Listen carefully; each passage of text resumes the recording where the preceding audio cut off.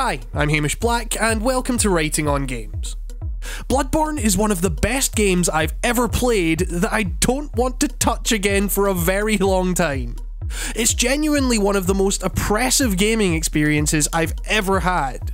It legitimately terrified me, it got under my skin. It's part of why I enjoyed the game so much.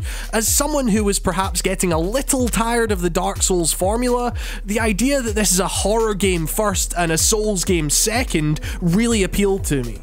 What interested me about this was the fact that, on the surface, Bloodborne bears a great deal of resemblance to a traditional Souls game in terms of mechanics and the ebb and flow of combat. And yet, in practice, it's a drastically different experience, both mechanically and structurally. In this episode of Writing on Games then, I want to explore how the versatility of these mechanics is such that, even by slightly altering them, the context under which you play the game changes entirely. And it's clear to see that the overall vision is different here. It's ironic that I started off last year by talking about how Dark Souls is a celebration of life, because I'm starting off this year by saying that Bloodborne is the complete opposite. This is a game about death, about futility, and about your vision of reality collapsing before you. What's more, through the game's mechanics, it requires you to face these themes more closely than any themes in any other Souls game prior. That is to say, I can't remember the last time I felt as in control of a game as I did with Bloodborne. Even with other Souls games, there's a weight to combat that necessitates a comparatively measured pace in terms of animations. As weird as it sounds, the speed at which Bloodborne moves made it feel like every single movement, every tiny twitch my hands made in my panicked state translated into an on-screen action that could very well turn the tide of an entire battle. This sense of consequence for every action is hammered home by the fact that, especially with bosses, you really don't have much of a choice but to get right in their faces. This isn't like Dark Souls, where you can often take a step back due to the slower nature of combat. Even large, imposing bosses in Bloodborne often move faster than the player does, and as such they rarely keep their distance. Not only this, but the much talked about health regeneration system actively encourages you to close the gap. You may take some hits, but if you're not in that monster's face like they are yours, you're losing out on precious opportunities to get that health back.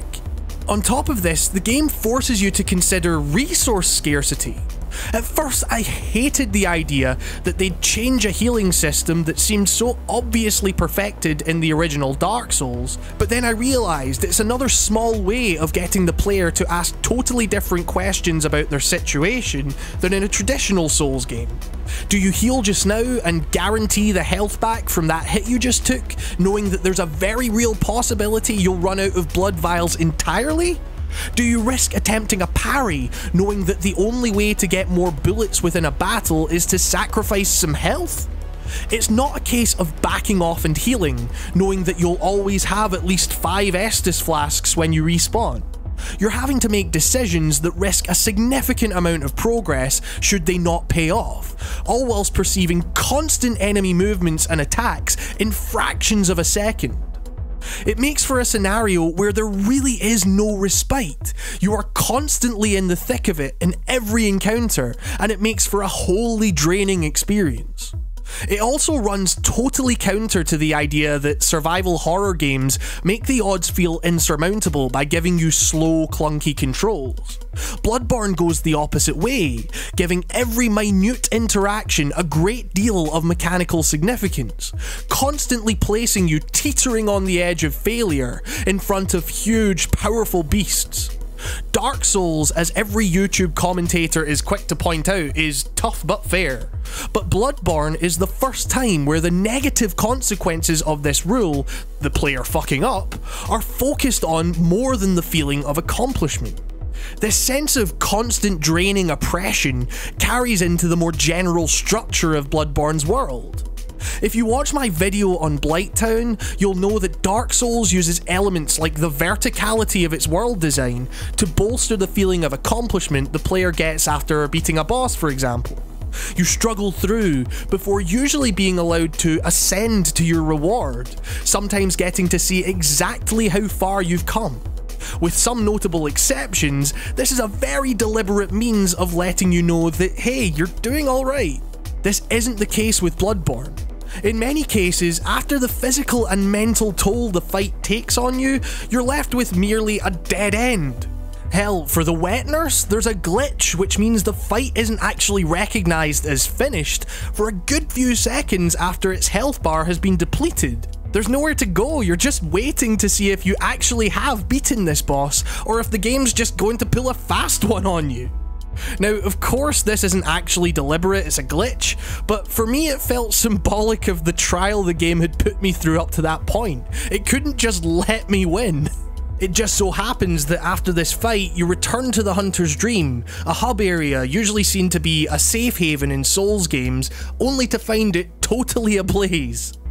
It's this kind of aggressively macabre mentality that permeated the entirety of my experience with the game. As I worked my way through these endlessly grim Victorian streets, as opposed to the often breathtaking vistas of other Souls games, I could feel my resolve giving way.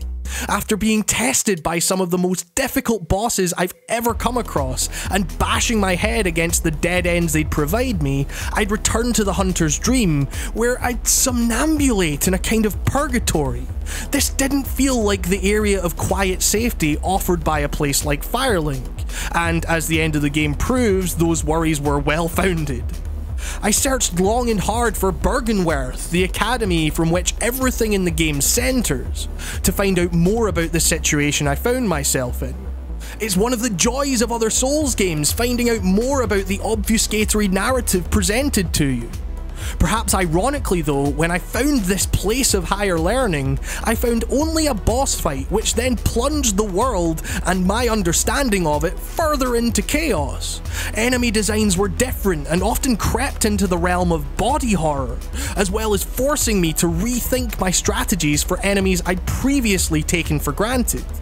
Essentially, as my character's insight level increased, so too did I feel more and more like my resolve was being tested at every opportunity, like I was as much a subject of the Lovecraftian horror as my character was.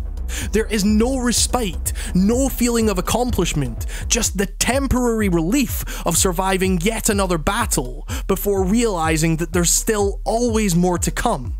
Bloodborne is a game that demands your attention at all times, and never wants you to feel comfortable at any point. Now weirdly, as I played through Bloodborne, a thought that came into my head constantly was that of the new French extremity, that genre that's not quite a genre characterised by stark depictions of extreme violence and taboo. It brought to mind films within it like Martyrs, in which you feel like you have sustained a torture witnessing this torture. The artistic merit is clear to see, and even if it isn't fun or pleasurable to experience, it's still valuable. In the same way, Bloodborne's surface level gothic horror and gore is almost cartoonish at points, but the game's real horror goes far deeper than this. By shifting just a few mechanics around here and there, we go from a game designed to elevate the player and to celebrate life, to one which revels in beating the player to an absolute pulp. What's great is that it's able to achieve this subtly through mechanics without resorting to the Dark Souls 2 method of just laughing at you and saying this is going to be a hard game. Every facet of Bloodborne's horror is weaved into the very core of its design. Like you feel every punch thrown at the protagonist in Martyrs, in Bloodborne you feel the direct consequence of every decision made, of every hand twitch on the controller, and by the end you feel as exhausted as you did watching that film.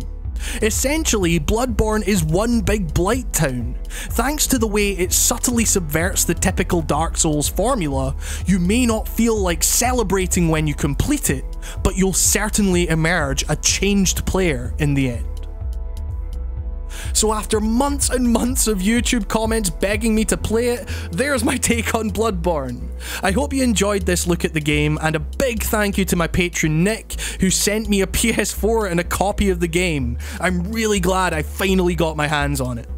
I'd also like to take this opportunity to sincerely thank my patrons, without whom this show would not be possible.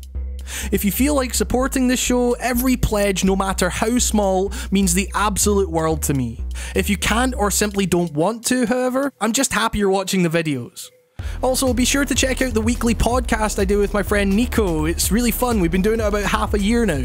There's a link in the description, or just search Writing on Gamescast on iTunes to hear us laugh at how dumb video games are.